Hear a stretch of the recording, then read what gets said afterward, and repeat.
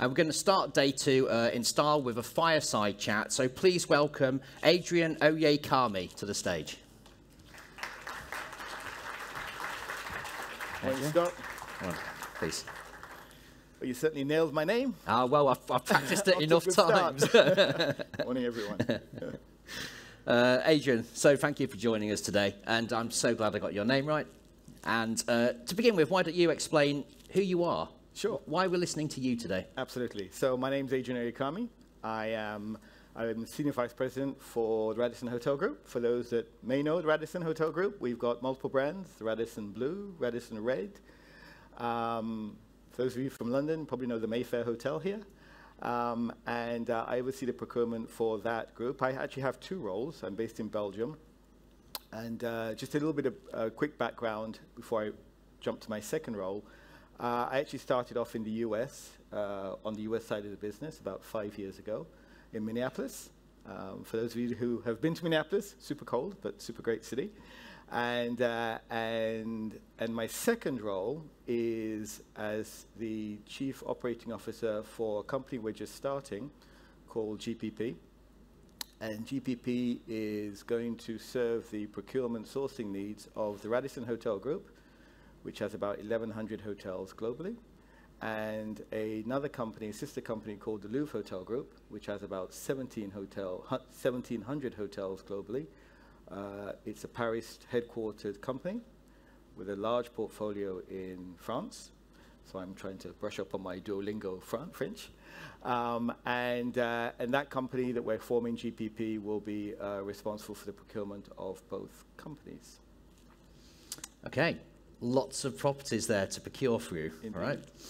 Now, this session is entitled Unleashing the Potential for Success. So, in your experience, where's the best place to start?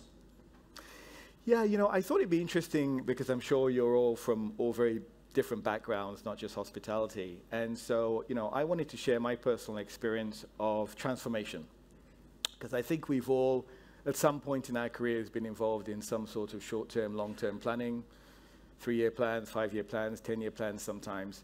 But I wanted to share with you my experience having worked in the US, having worked in Europe now, and in a global role, and been very fortunate to oversee a massive transformation of different companies as we've gone through, and in the process of doing it as we speak. And so if I just give you, again, a little bit of background, when I joined Radisson, they're actually called Carlson Residor. And there were two companies. It was Carlson, which is a family-owned business that actually owned the enterprise, as it were, based in Minneapolis, headquartered in Minneapolis, and the Residor part of the business headquartered in Belgium here. And I actually started on the Carlson side of the business, and was, again, lucky to come right at the very beginning of that transformation, responsible for the Americas, so the US, Latin America, and APAC. And in that structure, we had a very America-centric, if I could say respectfully, organization headquartered in Minneapolis. It made sense because about 1,000 hotels in the US and much less internationally. But certainly a very strong central core, but very little, if any, local or regional structure in place.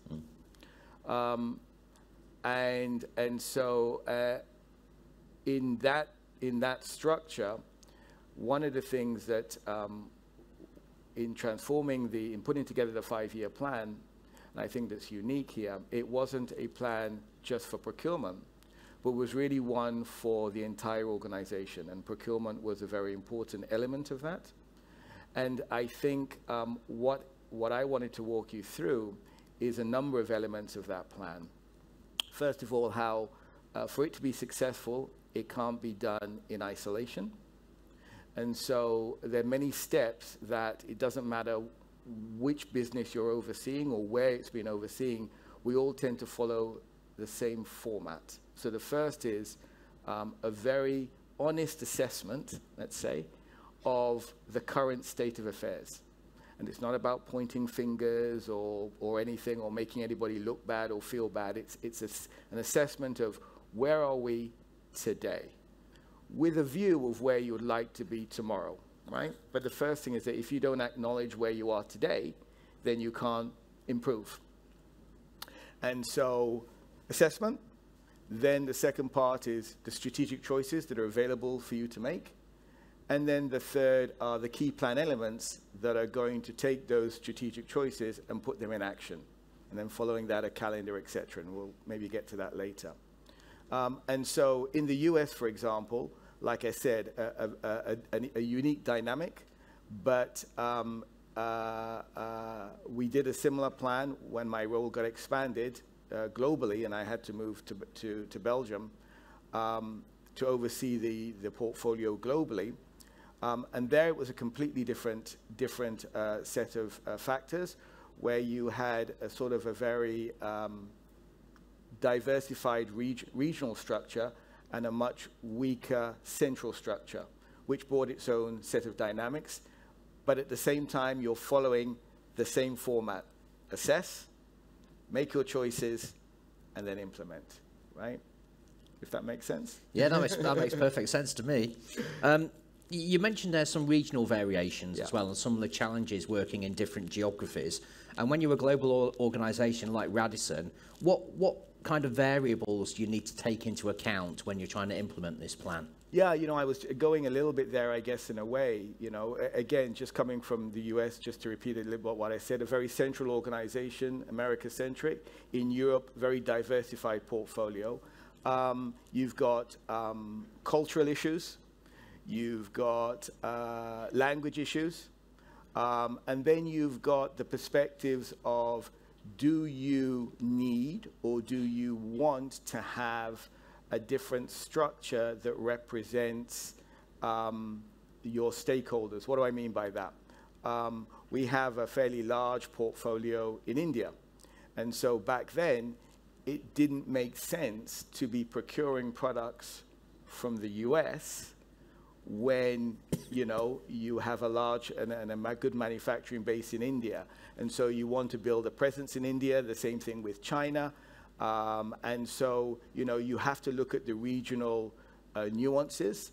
Politics sometimes comes into it as well, so you have to be a little bit careful there as well. But definitely understanding what's going on regionally, I think, is incredibly important. Yeah. Now, building that plan is one thing. There's the well-known phrase about the best laid plans, often not coming to fruition. How do you align that plan with internal stakeholders? Yeah, that's a great one. And I think that's probably one of the keys to the 5-year plan we do. And we call it a 5-year plan, but it is a rolling 5-year plan.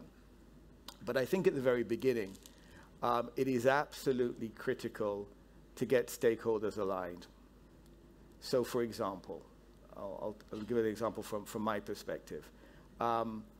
My team can do the best contracts in the world, we may believe, but if the hotels don't actually use them, then they don't really mean much. So why would the hotels maybe not use them? Well, maybe they're not meeting the requirements of the different stakeholders for whatever reason. So one of the challenges we faced way back when it was Carlson was inconsistent brand standards across the globe. And so whilst the brand and the brand team, as you would expect, are very creative folks, you would expect them to come up with very creative ideas. If you're not part of that conversation right at the very beginning, when they come up with brand standards to implement globally that may in fact not be realistic, you want to make sure that you're part of that discussion very earlier on, and you can help guide that discussion, understand what their needs are, but also give them some very good input. So if I give an example of amenities, we used to partner with particular amenity companies or brands, but the reality was we could never get those brands across the globe for various different reasons. And so we decided very early on to have our own brand, manufacture it, brand it, etc., so that we could roll it out consistently across the globe and make the point to our customers or our clients that no matter whether you're in Minneapolis or you're in Shanghai, you are going to get the same amenity, a liquid amenity in your room, for example. So that's something you need to compromise very early on with the brand team, with the operational team, who are no doubt targeted to improve their profitability. And obviously they're looking to procure the items at the cheapest possible price, but the best value. So that's something you have to align with them to say, okay, we're going to put these products in place. Do they meet your requirements for cost? They're very much part of the process. And then, for example, responsible business, right? They obviously want to make sure that what we are buying meets the requirements from that standpoint. And so making sure that we're all aligned, we're all engaged. There's a lot of compromise. There's a lot of back and forth. There's a lot of arguments, let's say. But at the end of the day, we're all trying to make the company better and do the best job we can. But that is really part of the process. And that process happens right from the very beginning. And then there will be times. The fact of the matter is you won't always agree. And then what we do is we have big quarterly meetings with all the leaders. And each leader, by the way, is responsible for their own 5-year plan: procurement, operations, responsible business, etc. And that at that very long meeting where we're all present, we raise what's called hot topics. And if there are disagreements, then our very talented CEO, Federico Gonzalez, will adjudicate, as it were, and he has a very clear vision of also what he wants, and that way we reach a compromise there, or a decision is made, and then we all move forward. So, yes. So that's certainly, it's a very engaged process, but I think a fun process, you know, and I think that for me is what makes it very unique and successful, is that getting that early engagement, getting that alignment so that you don't have diverging views and diverging agendas, let's say. Everyone's following the same agenda is absolutely critical. So you've sort of outlined there how you go about that and having that engagement. Communication is really key in all of this. And obviously you have this 5-year plan. How do you communicate that to diverse and geographically diverse teams as well? What's the best advice that you would give when it comes to communicating what you're trying to achieve, and also what are the main challenges in that? You can't communicate enough. Often repeat yourself, keep saying the same thing in different ways. You know, it's interesting.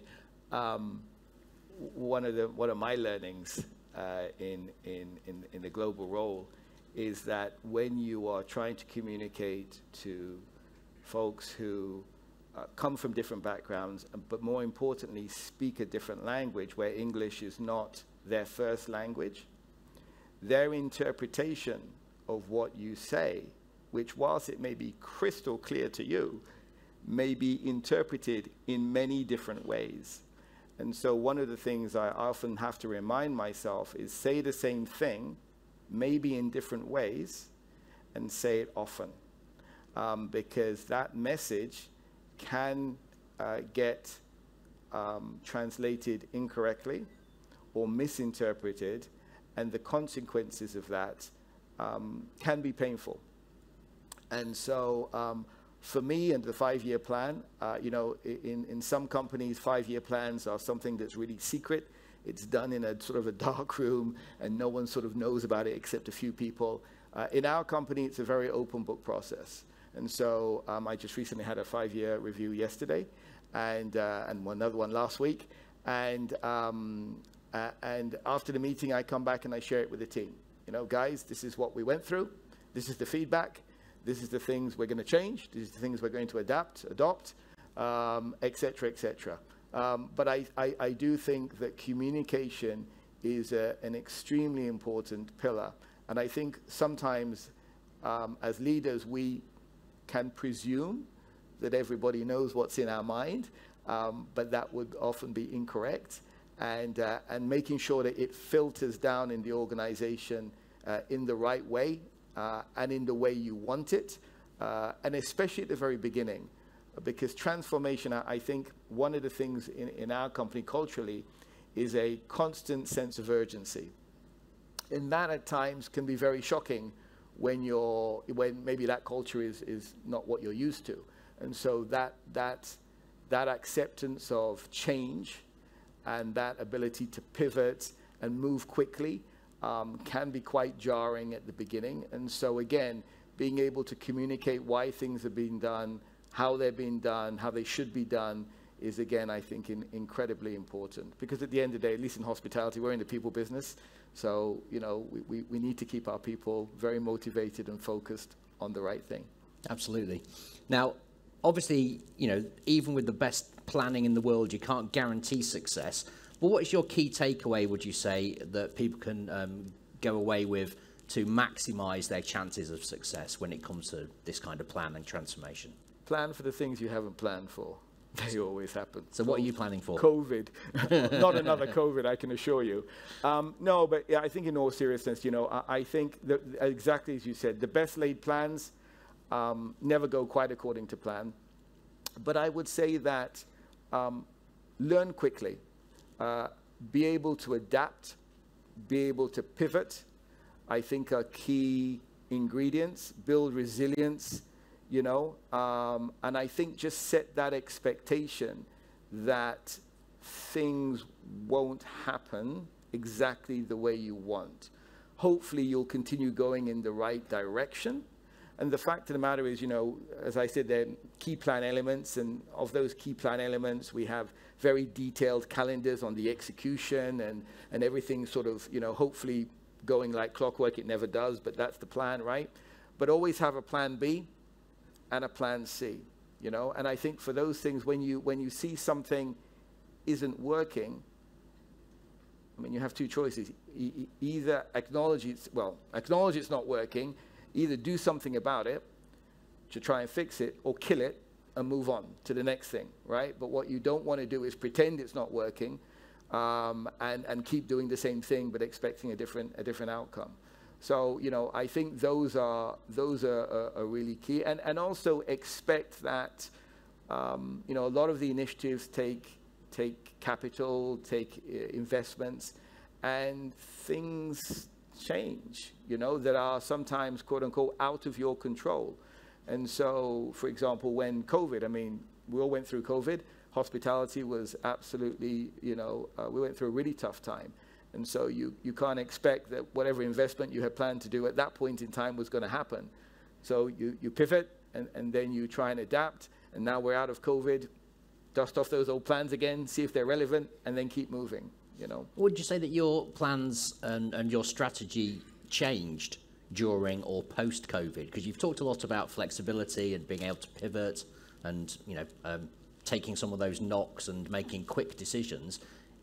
Was that your approach before COVID, or has your outlook changed because of that, and has that actually been a good thing when it comes to future planning? Absolutely. I don't think any of us, at least I couldn't have imagined that so many of our hotels would actually be closed, you know. And so that's a scenario that even with planning, you don't plan for, at least before. And I think post that, we've come out a lot smarter. I think all these challenges make us better. And so, yes, absolutely. We have our planning for Plan B is a lot more robust. Our plans have definitely changed post than they were before, but that's a good thing. They changed to make us adapt quicker during the downturn, and that has served us very well in the upturn. So some of the things that maybe weren't in the plan originally that have made us sort of leaner, meaner, and stronger have served us very well coming out of the downturn as well, and we've kept those in place. We've certainly continued to accelerate our IT transformation.